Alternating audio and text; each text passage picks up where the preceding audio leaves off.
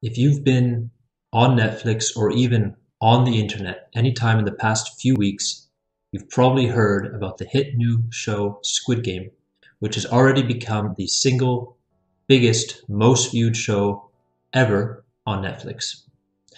And for those of you who are trying to learn a little bit of Korean, the good news is that you can go in to Netflix, take that show, and bring it with you into LingQ with the rest of all your Korean learning material and get to work learning every single word and phrase used in the entirety of the show.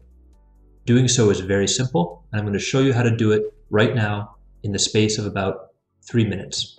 Here we go. Importing your favorite content from Netflix straight into LingQ is a very simple two-step process.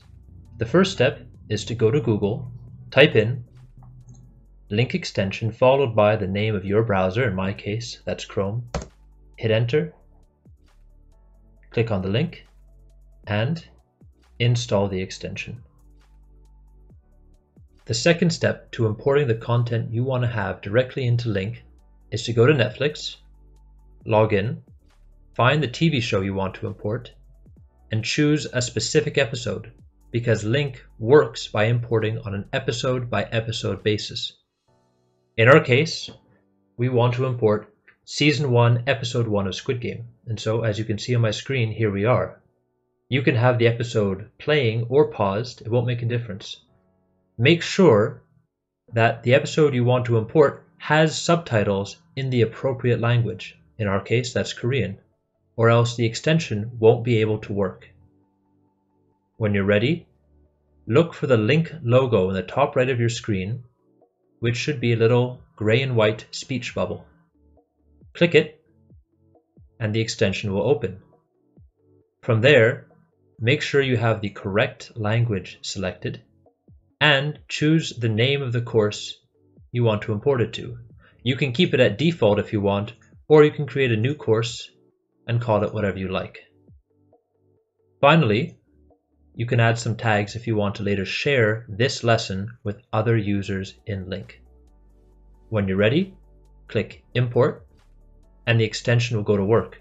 After a couple of seconds, it'll be done, and you'll be ready to open your lesson directly from that box by clicking the Open Lesson button.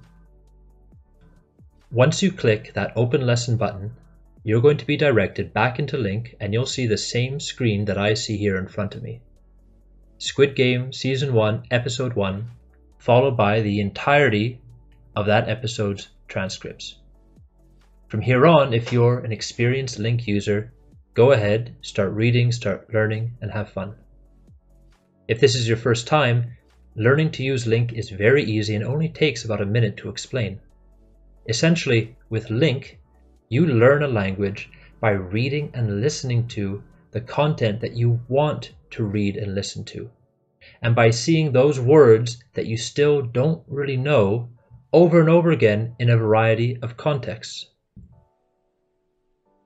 You do so by essentially going through the lesson. As you see here, I advance to the right, further down into the lesson, and as you read, you'll eventually come across words that are colored in blue, like you see here in this screen. There are very many of them. All those blue words are words that I haven't seen before. And so LingQ is telling me, hey, do you know this word? If you click on a particular word, whether it's blue or not, you can see the definition of that word. If you know the word, you can either ignore it and continue reading, or click I know this word on the right side of the screen.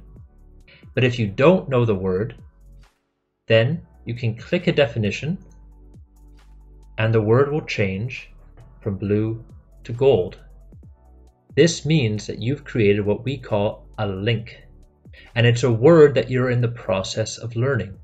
As you keep reading with LingQ, you're going to acquire quite a few new links, and it's good to do so. The more the better, because every single time you link a new word, it means you know that you don't know that word yet, and that you are in the process of learning to understand it. Right now, as you can see on the right side of my screen, this new link is at stage 1. which means I don't really know it at all. But as I keep seeing it, I might eventually increase the level to 2, 3, 4, and eventually a check mark, which means I know it. So you have to keep reading and keep learning in LingQ to see those words that give you trouble over and over again.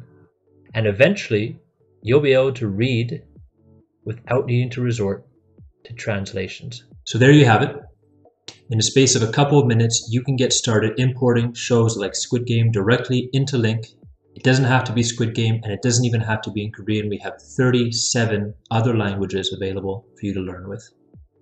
And if you are in need of a bit of inspiration for more Korean content to learn with this week, check out our new LingQ 2.0 Korean podcast that we have both on our YouTube channel and directly in our LingQ Korean library.